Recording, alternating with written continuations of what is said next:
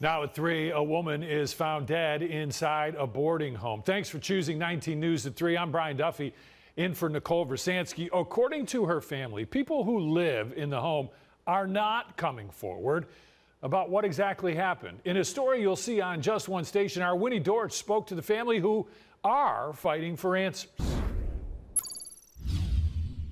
She was face down. One hand was in the fist and one hand was like this. While she was face down, her face was smashed in.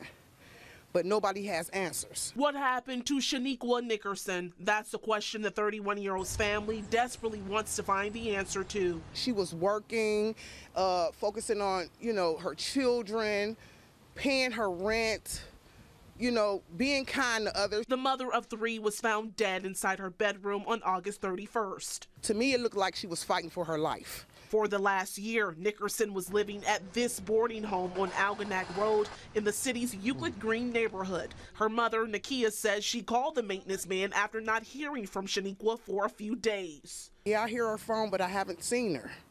So on the 31st, August 31st, I said, you're going to have to get in there so I can see if my daughter's in there.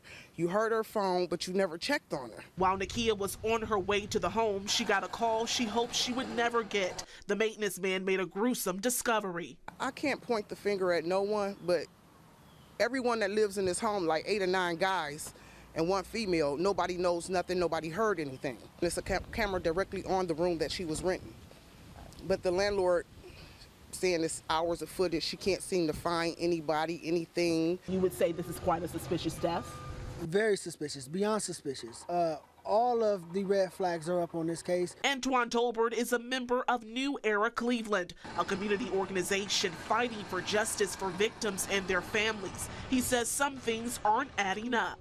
Her unit, there is no way that you can get in or out this house from her entrance without being seen on camera. So that means that someone had to take a separate entrance. Someone that knows the layout of the house has to take a separate entrance to stay off camera, as well as allegedly there's a piece of drywall that can be moved to get access to her room. Nickerson has already been laid to rest, but her mom won't rest until she knows exactly what went down in her daughter's bedroom. I don't know what's going on, but I need to find out. In Cleveland's Euclid Green neighborhood, I'm Winnie Dortch, 19 News. And Winnie reached out to police for more information on this case. At this hour, we are still waiting to hear back.